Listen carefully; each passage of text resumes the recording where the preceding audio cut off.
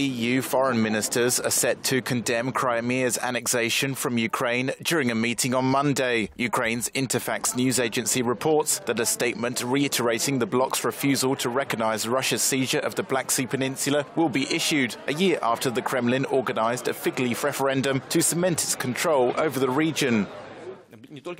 Despite President Vladimir Putin's initial staunch denials of any involvement in the occupation, he later confessed after the referendum that Russian military forces had indeed been used to seize the Ukrainian peninsula. The vote on joining Russia, held without credible international observers and without any option to vote for staying in Ukraine, was not only condemned by the EU, but also by most of the international community.